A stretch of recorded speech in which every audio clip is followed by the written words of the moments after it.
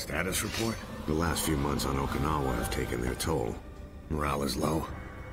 It's the rain, sir. And the mud. Tanks are getting bogged down. Supplies aren't getting through. We can't even get the wounded out. Yes, sir. Understood.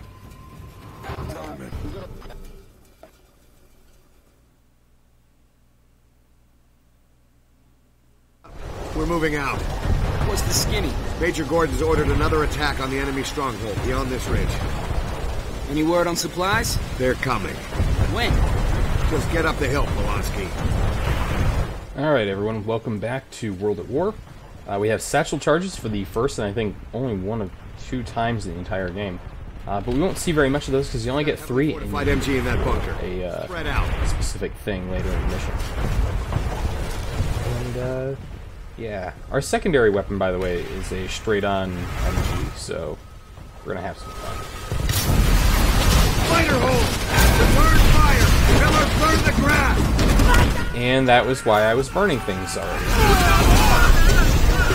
I knew what to expect. I've done this before. If you haven't, it's kind of a shock and really bad and could get you completely fucked. So, it's a good idea to actually follow the advice of Roebuck there and start burning grass. Fucking right at my feet. And so this is, ooh, could have picked up that carbine, but I really want to hold on to both of these weapons because the MG is absolutely fantastic for the rest of this. Alright, let's, and of course the flamethrower is the flamethrower. Gonna try to move up here.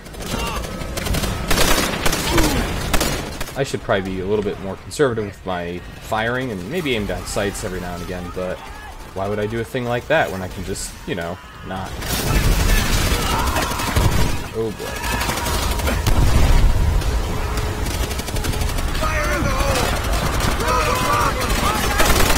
I'm in a spider hole now, that's not good. Hopefully I'll actually be able to get out of this alive. One shot. Oof. Headshot.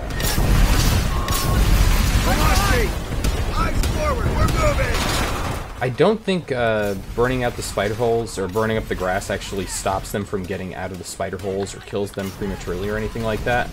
I think it's just the game wants you to use it that way. I think the enemies will actually die when they get out. Why am I not using it? There we go. And one of the things I've noticed this a lot, I'm sure you guys have as well, is that when you've been hit, your crosshair disappears completely. I thought that's a neat little effect that they don't really replicate in other Call of Duty games. No, they can't see you. Clear that bunker. That's bad.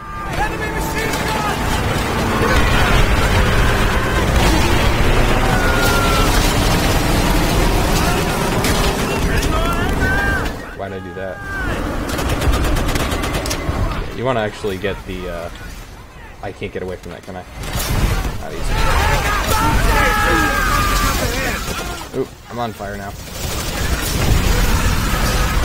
This is, kind of terrifyingly bad. Not being able to see these guys as you're supposed to be pushing through them. That's what makes it a kind of interesting game. There's a lot more of those charges through the smokes and stuff like that. So let's take an opportunity to throw some satchel charges. And when it says unbound, just like in the Black Cat's mission, that actually means to the right mouse. I don't know why it says unbound. It knows where my fucking mouse buttons are. So those are satchel charges. As you saw there, they didn't do a lot. Now the game does actually drop a couple of refills through this section if you get it fucked up, and you might fuck it up the first couple times you do it. So that's nice of the game. This is probably where I'm going to die first in this mission. I'm surprised I didn't die in the very opening segment, actually. This can just be a difficult area because of the number of guys, and the fact that I get a little too aggressive about this one almost every time. Sorry, guys. Miller, get that flamethrower on him. No. Japanese infantry. Let's do that instead.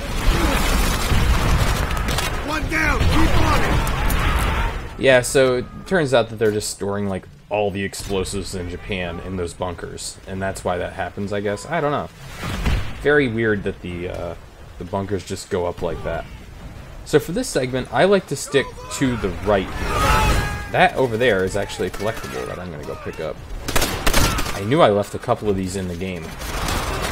Here it is.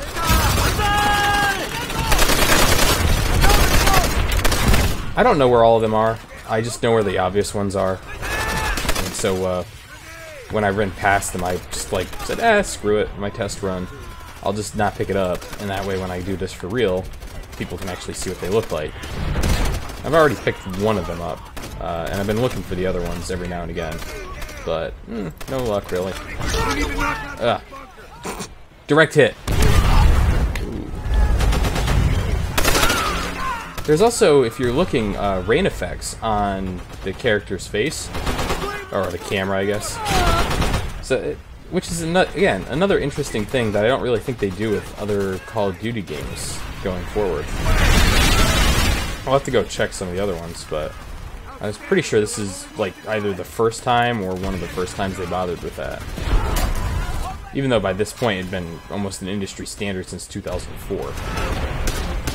And we have one more bunker to attack. It's actually way up here. And it is the most difficult. Your guys will actually try to get you to go right up this main route here that I'm looking at. Don't suggest it myself. Much easier to do this. Go over here. Just go right over the bridge.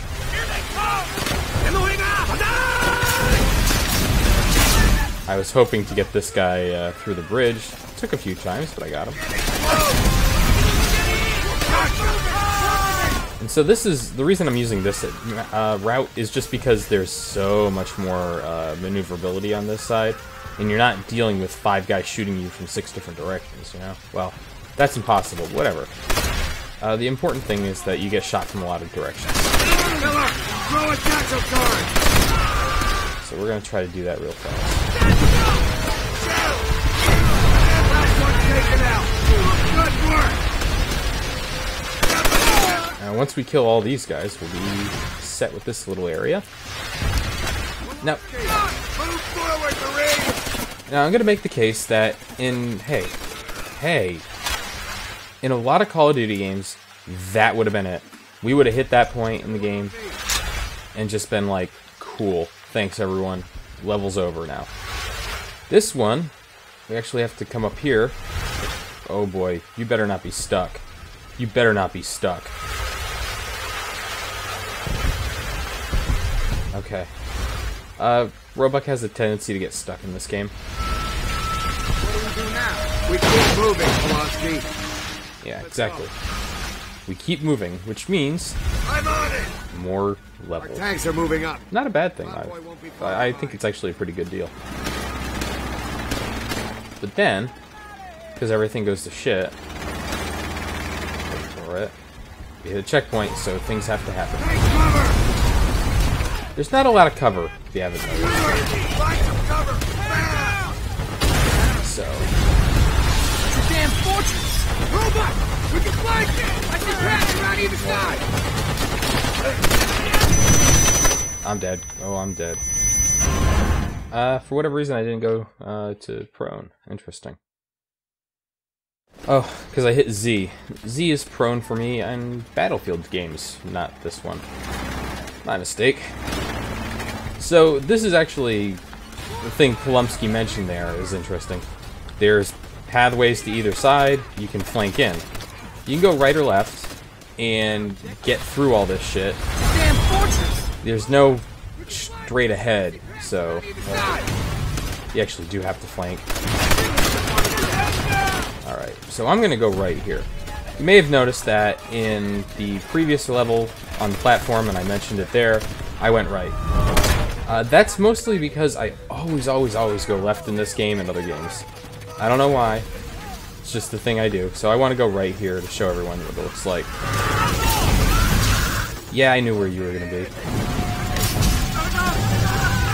Actually, a lot of guys coming through here in this area.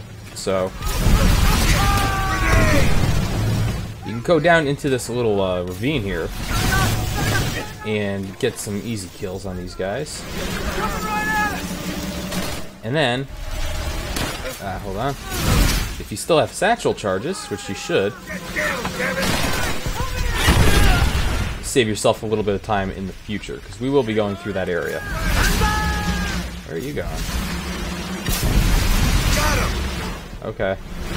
Well, that guy just decided to piece the fuck out, huh? I always think this is somebody in a tree. The way the gap in the leaves are and the color of the tree. Uh-oh.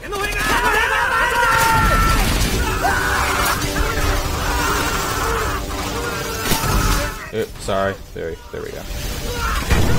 It's interesting. The game will usually stop you from shooting friendly characters. It just stops the gun from firing whatsoever. But with the flamethrower, it just lets you set them on fire. It doesn't really stop anything. I think that's mostly because the game can't really determine how far away they are, how much the flamethrower is going to travel. It's not like a hit-scan weapon. Of course, if you get a certain distance away, the game will not stop you from shooting your allies either, so it's a hit or miss. So, the segment we're about to go into is actually universal. If you go right or left, you get the same sort of fights going here. I think they're actually, this room and another one are mirrored. Why did I lose my ability to move there? Interesting. I hit a checkpoint though. You can actually get to the top of that hill there and not hit the checkpoint and die. There's, say, more enemies in the area. And then have to redo this entire thing, because the way the checkpoint system works in this game is a little fucked. There's not a lot of give to it. You have to cross certain thresholds. I mean, that's most checkpoint systems in most games, but I'm talking like, it doesn't end because you killed X number of enemies, it ends because you crossed a line somewhere. And so if you never cross that line, it won't checkpoint for you. The flamethrower is very useful in this segment. But there are areas in here that are just no good for the flamethrower. And so I suggest bringing the MG with you, because there's no trench gun in this level. As far as I know. So, flamethrower it is. And there's enough guys in here that you're a little concerned. If you run out of MG ammo in the first area, I suggest just picking up one of the Type 99s. Tell that I've done this a couple times. I will use the rest of these satchel charges, don't you worry.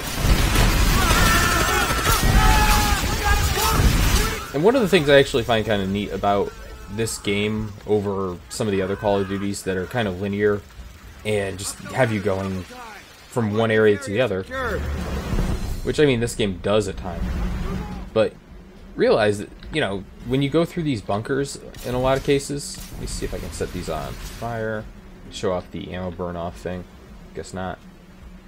When you go through a lot of these bunkers, and you work through a lot of the areas in the American campaign especially, you're kind of like, there we go, that one there. You're going through these areas that you've seen in the rest of the level in a lot of cases. You know, it's not so much circular or anything like that, but it's more winding, I guess is the way I would put it. Like, the level isn't just a straight shot, go here, go here, go here, go here. It's you're in this area, you have to fight for it, or defend it, or take it back, or whatever it might be. And I think that's a really interesting distinction this game makes between it and other Call of Duty games, especially. One of them must have thrown that grenade back. I should have switched to the MG there. Flamethrower is still good for the first 2 feet of this room. Yeah, I should have... Once I don't know, I should have really remembered to throw a grenade into the room at that guy. Alright, trying to trigger that bonsai charge. I have to say, it's a little weird to me when you think about the US in World War II. You don't really think about the MGs and the flamethrowers. Well, I guess, you know, Pacific Campaign is a little different. But you think about, like, Garans and Thompsons and everything, and while those guns are in this game, they're not very common compared to, say, the flamethrower that you get for like 4 out of 5 levels or something like that. Whoa. So there's actually 2 ways up this hill. You could go up that ladder I saw in the back there, or you can go up this hill. We're actually gonna go up this hill.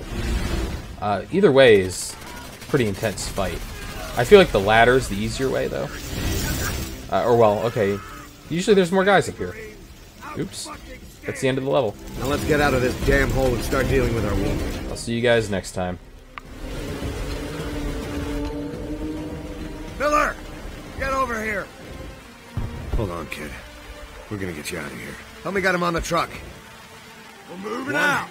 2, You 3. leaving? Push ahead and take Sherry Castle. But we're running on empty here. You'll have a supply It's drop. not bad, in the okay? Tomorrow? How the hell are we Look at me. supposed to hold out till tomorrow?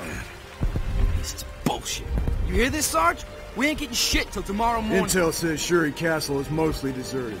Look on the bright side. After this, you boys will probably get relieved and be on the boat. Yeah? That's what we thought after Peleliu.